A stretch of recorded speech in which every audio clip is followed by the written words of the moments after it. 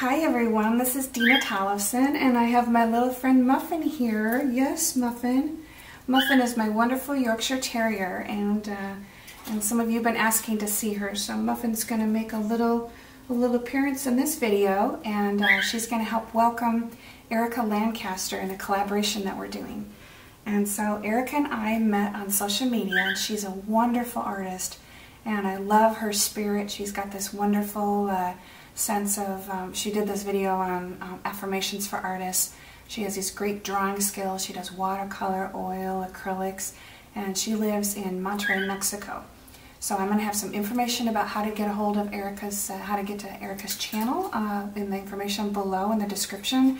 Also at the end of the video, oops, at the end of the video, I will have, I'm going to knock my painting down. At the end of the video, I also have some information on how to get to her channel with a little thing that you can just click. So what we're going to do for this collaboration is we both like to paint still life. So what our challenge that we set is let's do 2 lemons. So I've got my lemons here. And we decided that we were going to include 1 purple flower. So I'm going to pick one of these flowers and use that in the composition. And then a blue background. And then I'm going to do it on a little 8x10, a little 8x10 canvas board. So got this ready to go, and I'm going to set up the still life, and I'll take you all the way through the process. And I appreciate you watching, and I hope that you enjoy this video. And so let's get painting.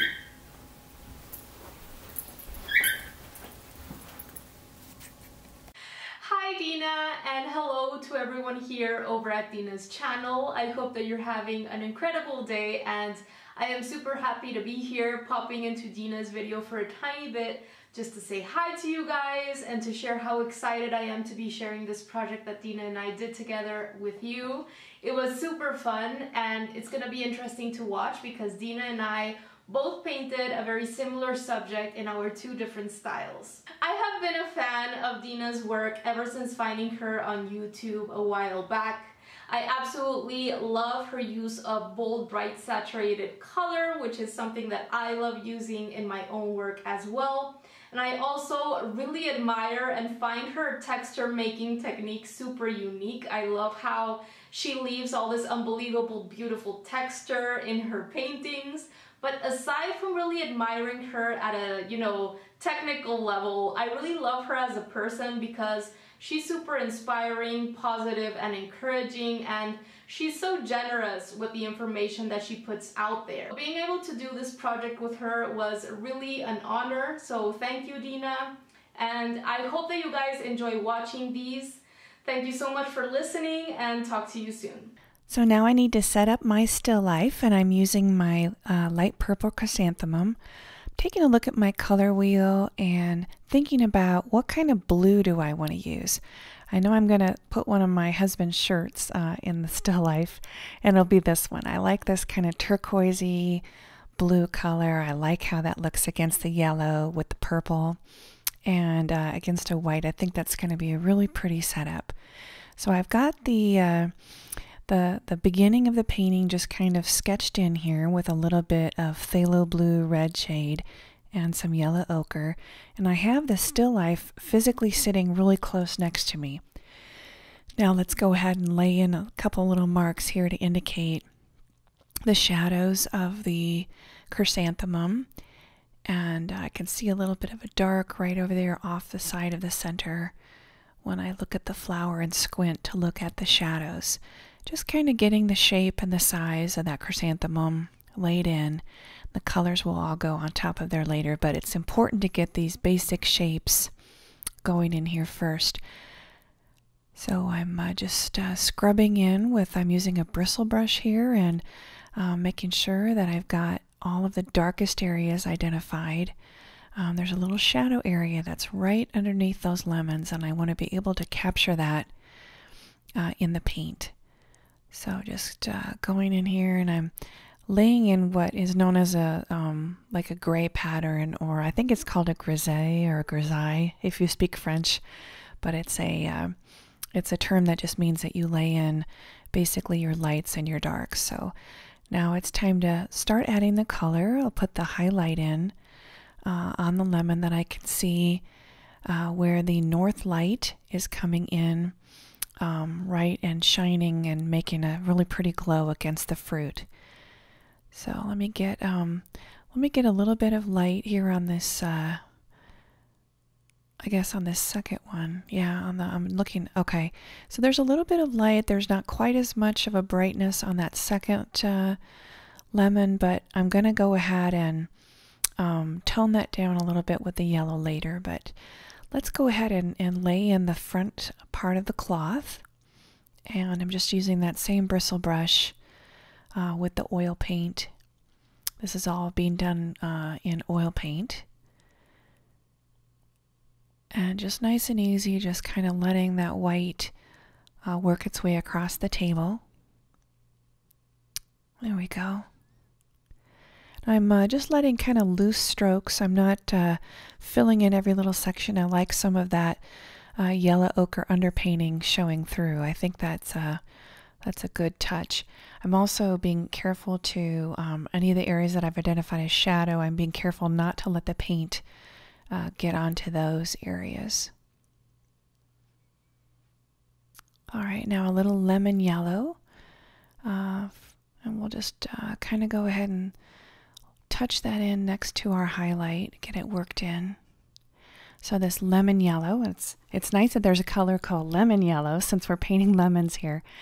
But this lemon yellow, I'm going to go ahead and just put this in the very lightest parts of the fruit. It's important, again, to get like a sense of three-dimensionality that you kind of exaggerate the darks. So can get a little bit of this yellow down here, some reflected light that comes off of the light bouncing off of the white fabric at the front. I can see that's a little bit, the fruit's a little bit lighter there. A little bit more right here on the edge. There's a warm little area where the two fruit are touching. I'm going to be sure to reserve that and make that like a nice orangey or a warm color. I can see that when I'm looking at the fruit, and I keep always checking over and looking at the still life, looking through the setup. I have a little mat board that is the size of the canvas.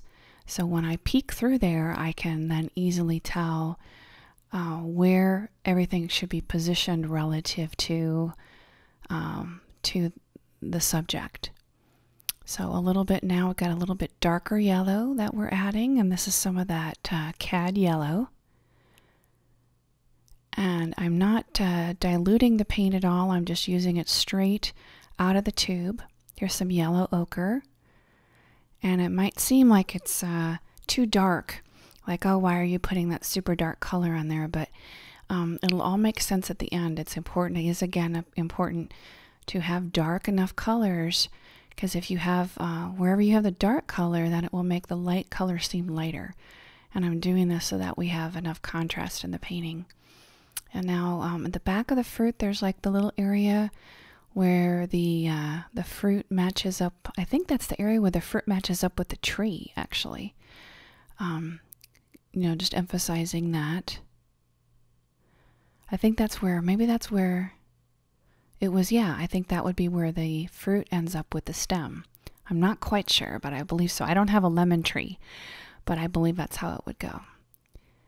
All right, so now just, my lemons all came from the grocery store, but, and actually Erika might have, over in Mexico, she might have lemons in her yard. We have a lot of rhubarb and cherries and those kind of things in Iowa, blueberries, but can't grow lemons unless it would be indoors.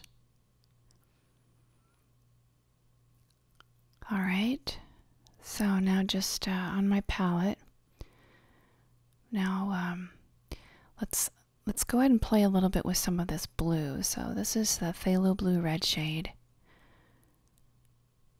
mixed in with a cobra. I have a blue, it's a turquoise blue. And just have a nice combination of those two colors.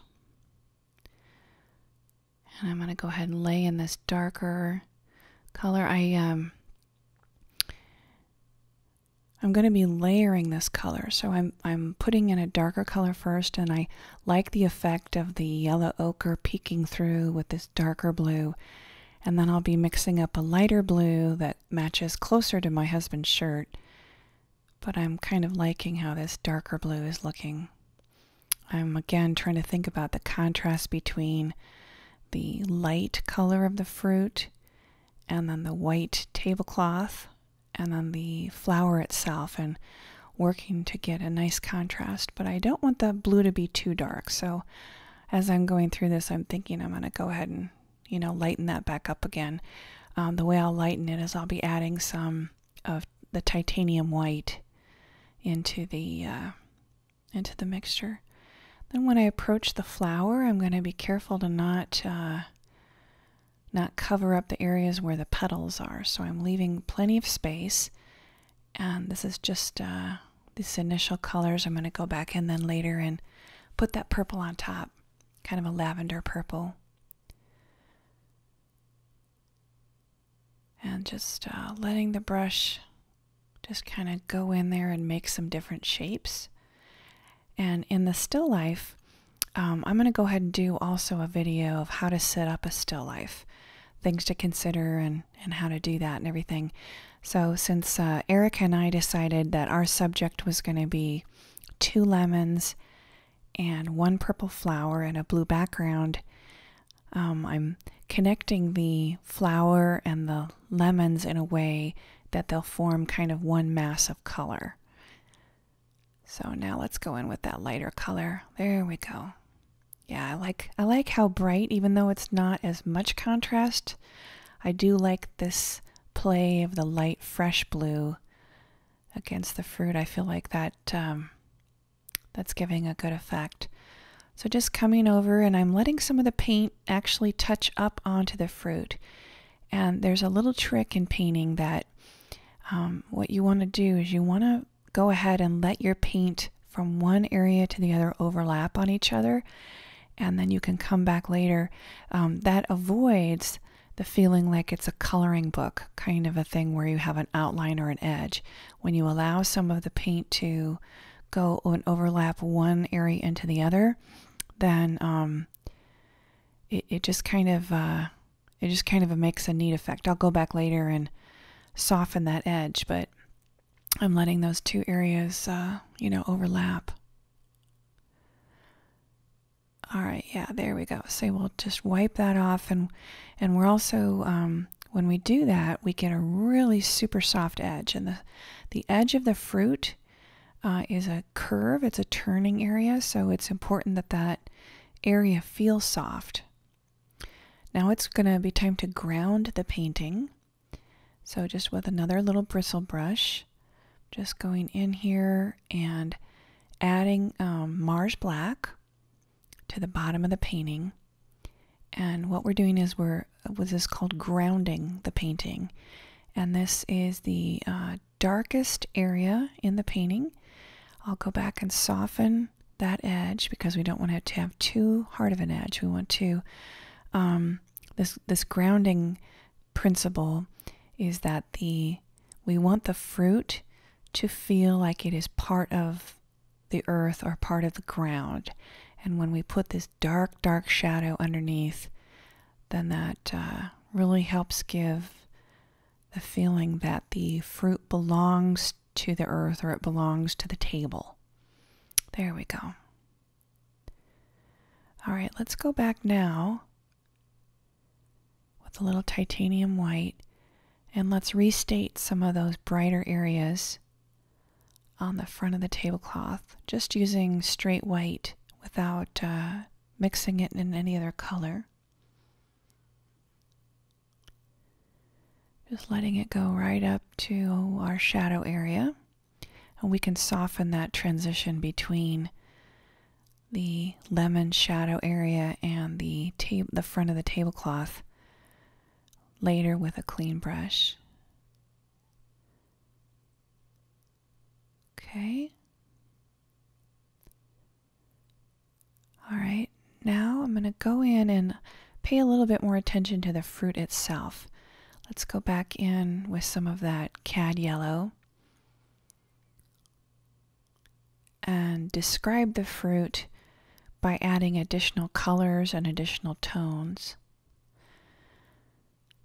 So I've added a little bit of cad orange and white to that yellow, and mixing up a color. We're going to warm up this color and it seems shocking at first, but it's all going to blend out.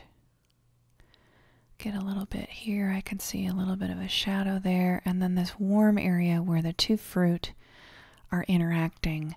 I think that's probably my favorite place in the still life, is that little area where they're interacting and touching. I really like that. So I'm going to be careful not to overblend. Just let the brush stroke show. I picked up a little bit of the blue on my brush, but I can wipe that off later. That's fine.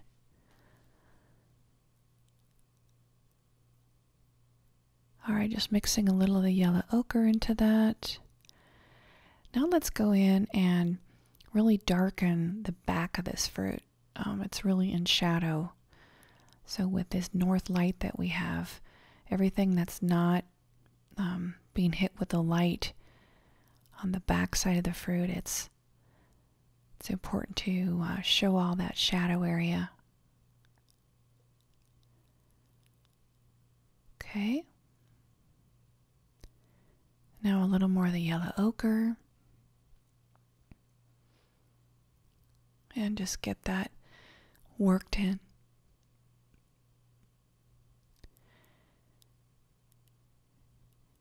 Trying not to overblend. I'm just letting those strokes follow the direction of the planes of the fruit.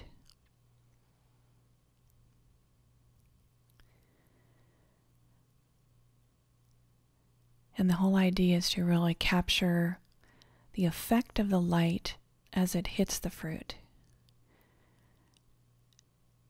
I'm just following with my strokes with the brush, following the direction that those colors, that I'm seeing those colors and those values, as opposed to just going and just making circles around it. I'm using straight lines and straight marks with the brush. Let's go once more with this highlight. Want to make really sure that that highlight is nice and bright.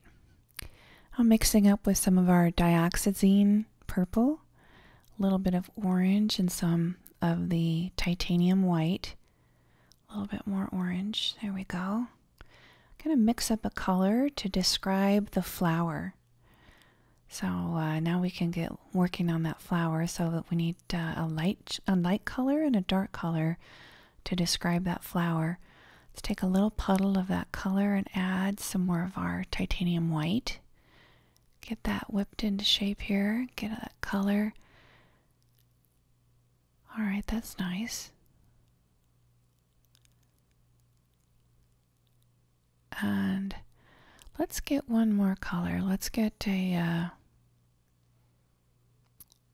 even lighter color going, a highlight color.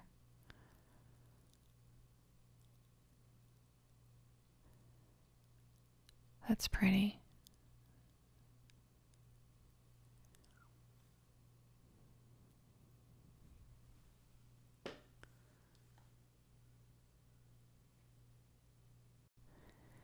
And just some nice easy strokes with the bristle brush on our medium color and this kind of lavender color. Just using these individual strokes to show that strong pointy feeling that we get with the chrysanthemum. I'm going to look now to look at the direction that I'm seeing the petals. So I'm now thinking about carefully laying in those shapes and the light versus dark that I'm seeing as those individual petals are reacting to the beautiful north light exposure. Some of these are curving in on themselves, and some of them are poking straight out. And I'm thinking about these individual shapes and just drawing the color as the light is hitting it.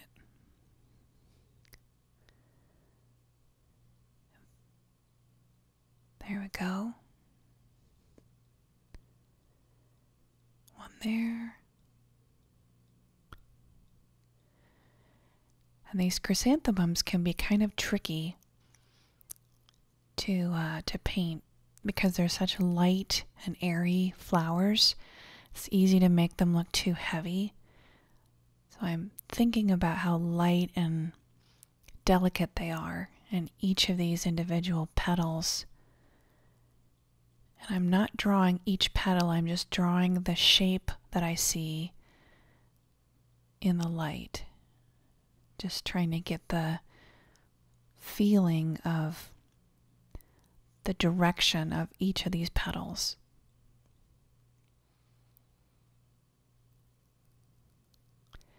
Now some of the dark, looking to see where the darkest little recesses are and draw only the dark shape.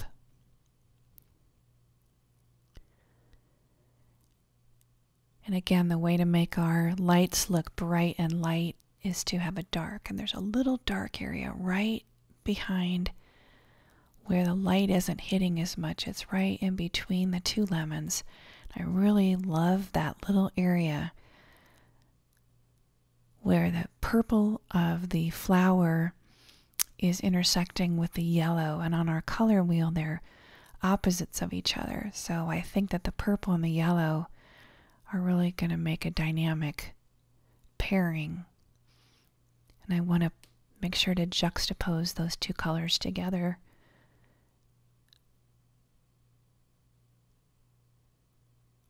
All right, a little bit more of the middle color. Let's get a petal there.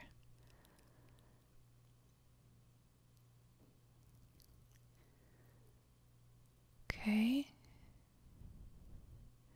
A little highlight. There we go.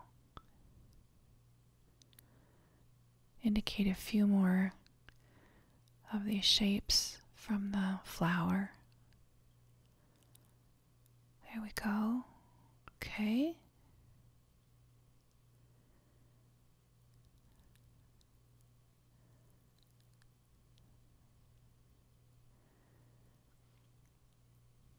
So this combination of these three colors, the light, the medium purple, and the green, it's really a just kind of a impressionistic approach to painting it, where I'm just looking at the shape and the way the light is hitting it. So now I can use this our turquoisey blue background color. Can use that to now go in. I'm going to use a little of the this is a French ultramarine. I'm going to go in, and this is kind of a darker version and a little bit more of a brighter bluer version. And I can bring that color to again also bring emphasis to the flower itself. And I can carve out little shapes of the flower. I can either do, paint it by putting the purple on itself, or I can use the background color, or the blue color in this case, and then define the shapes by painting the background. And that's called negative painting, when you're painting, kind of carving a shape out by painting around it. And it's nice to be able to do negative painting and positive painting, because then you can avoid that feeling of that something's like cut out, or it's like a has like a coloring book edge. Now I can just go back in here and finesse a few edges. Get a little bit more there. I'm going to work a little bit more on that reflected light. I'm feeling like that's a little too, I put that yellow in, but it's a little bit too bright. What I'm going to do is come back in and try and make a little bit warmer and darker version of that. So now that I've got this, the cad yellow on my brush, I'll go back in and let's get that area light. Let's really increase our lights here. There we go, with the lemon.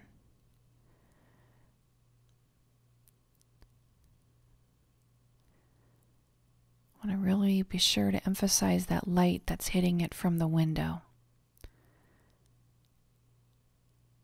And picking up a little of impasto like a nice impasto texture, a thick texture.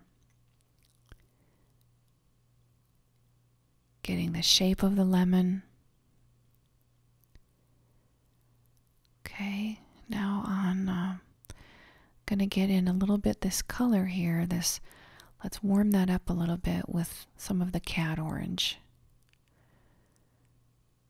And that shape is helping to turn the form so it looks more three-dimensional. That's it, that's better.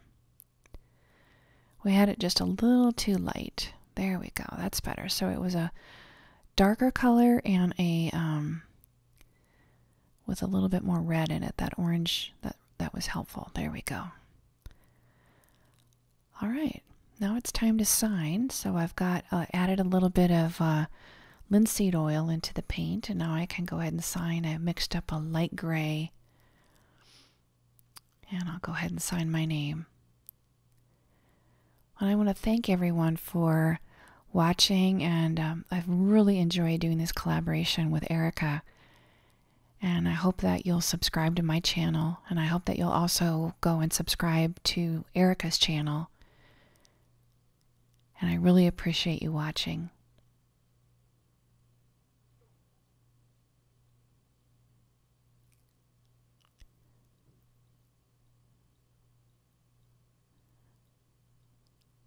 All right, very good.